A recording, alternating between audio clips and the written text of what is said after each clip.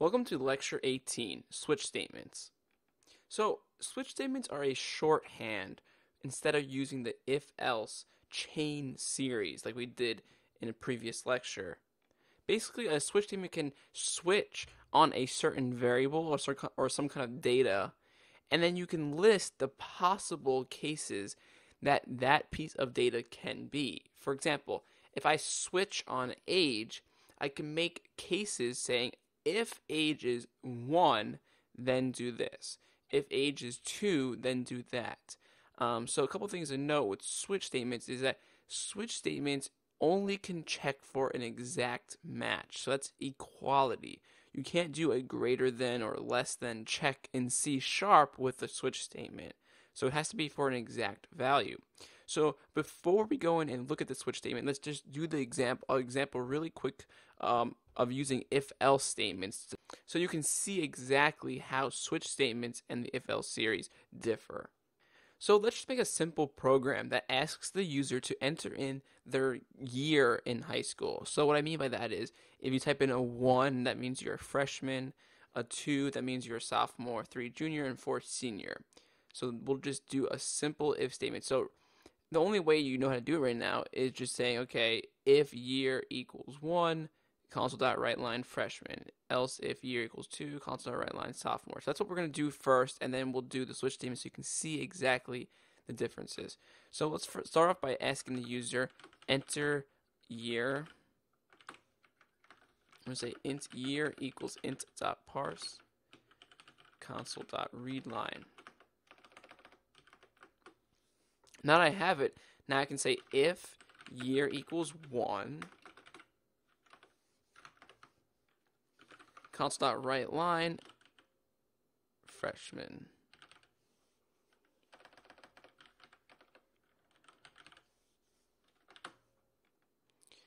Now we can say else if year equals 2,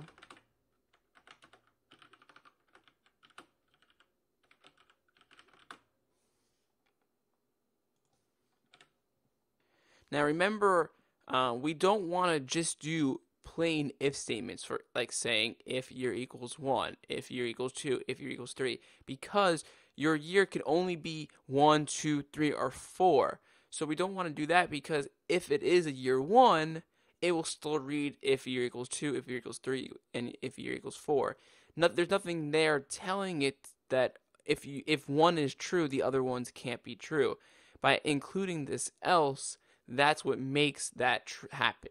So if year is 1, like it is in this situation, it won't even check if year equals 2. That's what the else says to do. So let's add else if year equals 3.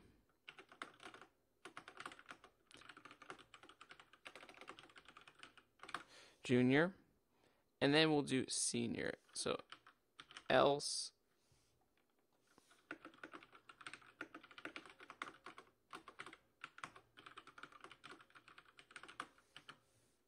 So now if you type in a 1, 2, 3, or 4, it will say the correct text. So if I run the program, we can see it. Type in 4, I'm a senior. We'll try it one more.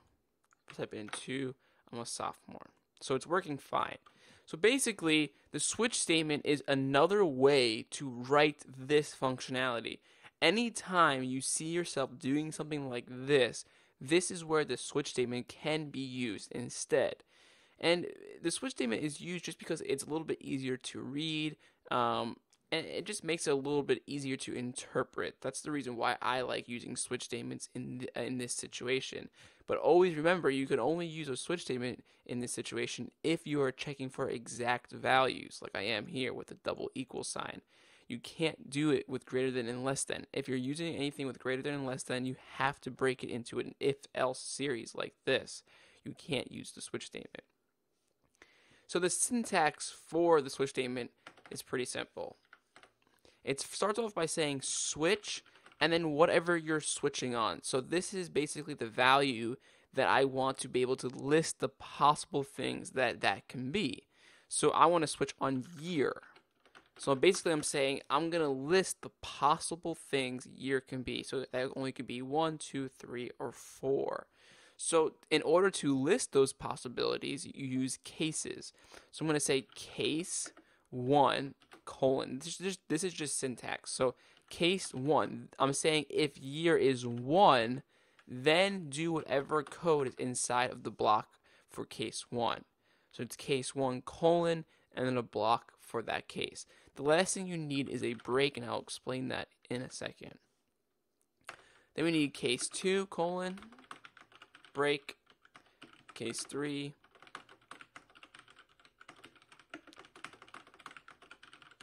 so basically in this I'm saying if year is 1, do this code. If year is 2, do that code. 3 and 4. It's the same exact thing as this if else series, where if 1 is selected, it is not going to go and do 2, 3, and 4. It's not even going to check them. Once it hits this, it's going to break out of the switch statement. So it does the same behavior that you want with the if else statements. Now I simply just go and copy my code in that I want to print.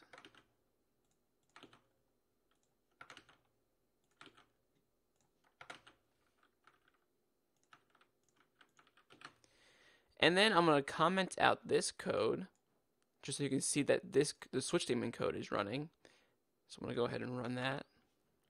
So it says enter year. I'm going to say 4 and it prints senior. I'm going to say 2 and sophomore. So everything seems to be printing fine with that. Another thing that you can do with the switch statement is there's another case that says if it wasn't case 1, case 2, case 3, or case 4, if it was none of them, let's say they typed in 5 by accident, we want to be able to print to the user, oh, you entered an incorrect or an invalid number or invalid year. So in order to do that, we can use a default case. So let's have in default, and this is the case basically that says if none of the other cases are ran, always run the default then. But if another case is ran, it's not going to do the default. So in this, I'm going to say invalid year.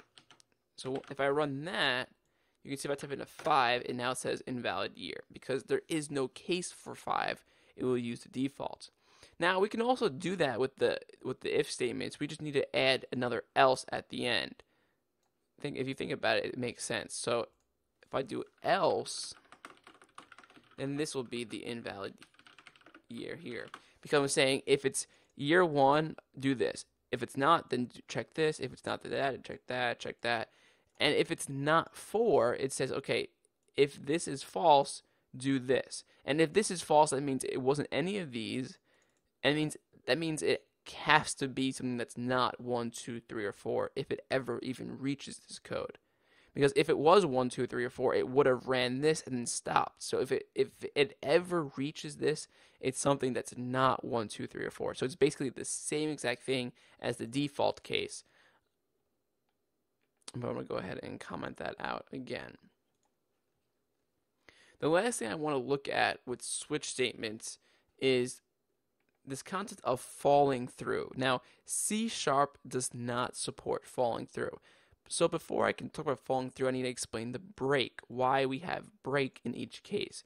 Basically, what the break says to do is after it runs this case, once it hits the break, that's saying leave the switch statement. That's basically telling it to not continue on to any other cases. Saying that basically says that it can only run one case. So by hitting break, it's going to break out of the switch statement, or basically leave. So as soon as it hits the break, boom, it leaves and now continues its code from down here outside of the switch statement. However, if I try to remove the break, that now it's trying to fall through, and C# does not support falling through. Other languages do, like C++ and Java, I believe. However, in C# it does not fall through. So if I remove the break, in reality, in C++ and Java, this, if it was a 1, it would also then continue on to doing the 2. It would fall through to the next case. But it does not do that in C#. So in C# you need a break. The only way that you don't have to use a break is if your case has no body at all. So if I remove the whole body as a whole and say case 1 colon and then case 2, this basically just adds 1 and 2 together. It basically is like an AND. It combines them together.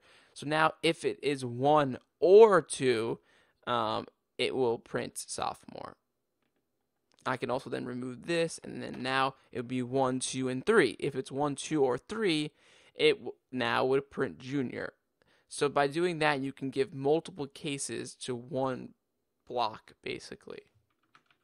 But if you have any content in the body of the case, you have to put that break in. You can't have it fall through.